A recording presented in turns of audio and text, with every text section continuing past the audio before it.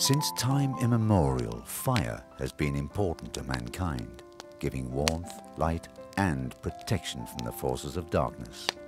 Wherever a few people were gathered, a fire was kept. Warmth, perhaps the first ever valuable resource to be shared by a community.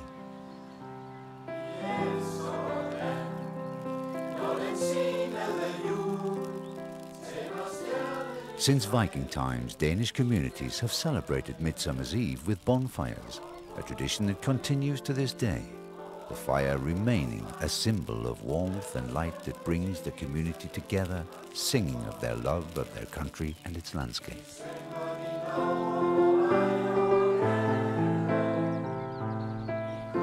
Denmark is a land of rolling meadows, green and majestic woodlands, and unspoiled fjords and beaches. A natural environment which the Danes value and protect, with a cultural heritage that has formed their urban development and their modern society. The Danes have moved with the times. With few heavy industries or primary resources, the Danes have long recognized that their future lies in their ingenuity, innovation, and ability to develop and organize, to create products and technologies that work and that are pleasing to the eye, inspiring to the mind, and above all, a better solution to a human need. The new in harmony with the old. Over 100 years ago, Denmark became the cradle of a new technology for heating homes and other urban buildings.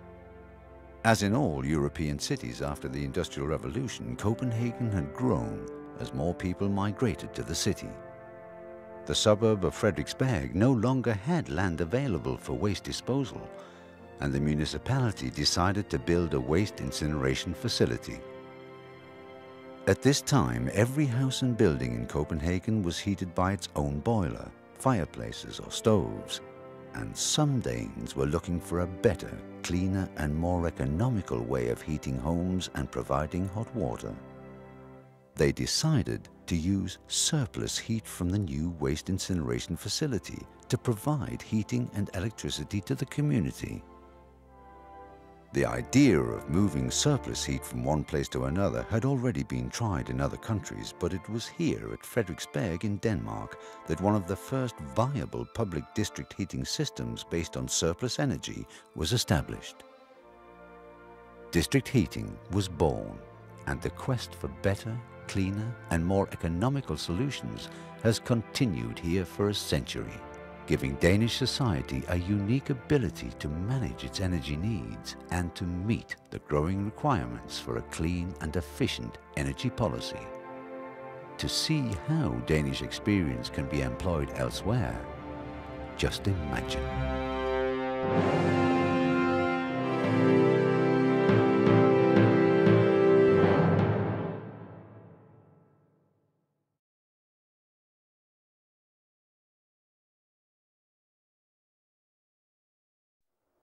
The idea behind district heating is simple. Instead of every building having its own heat source, large heat generation plants supply energy for space and water heating to all buildings in an urban area. Using a variety of energy sources and technologies, district heating facilities produce hot water which is stored in large insulated tanks, typically at temperatures around 90 degrees Celsius. From the holding tanks, hot water is piped through a network around the community. Each building or group of buildings is served by a heat exchanger, where the heating and hot water supply for the building is heated by the district heating water. The two water systems are not mixed.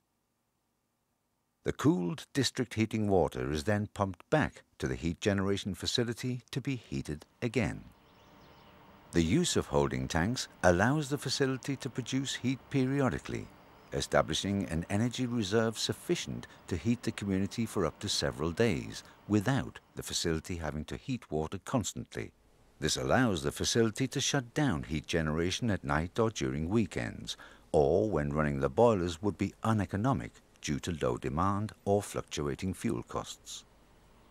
Given an urban area with an adequate building density and enough consumers, district heating requires less energy than the traditional method of each building having its own boiler. There are many other advantages. A publicly administered district heating facility is far more efficient and easier to subject to environmental control than individual boilers. And the energy supply is available 24 hours a day, with little or no maintenance for the individual consumer. A modern district heating substation in a typical house requires far less space than a central heating boiler. This compact heat exchanger can fit into a small cupboard, together with the electricity fuse board and water main. And modern technology allows the heat consumption to be metered remotely.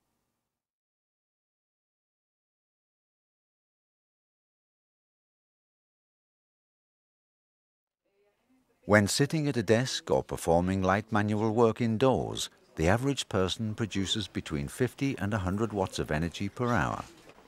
In a busy office, shop or indoor workplace, the inhabitants contribute to the heating of the building.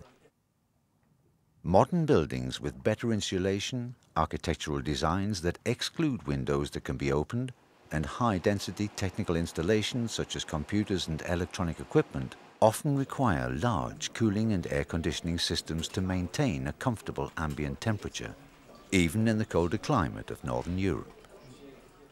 The district heating concept can also be reversed to provide district cooling.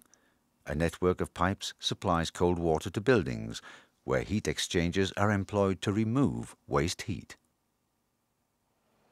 In Copenhagen, a district cooling project is being developed to serve buildings in the city centre.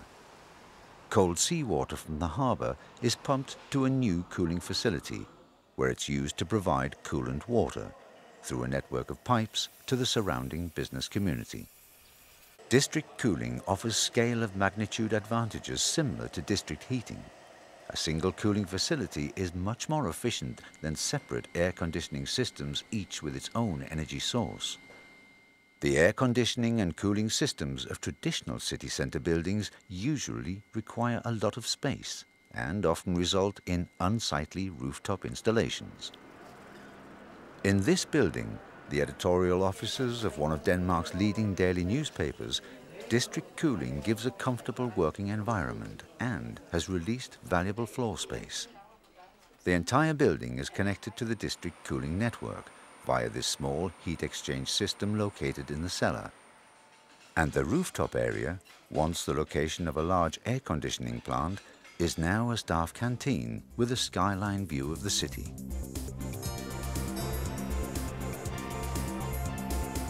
The worldwide potential for district cooling is enormous.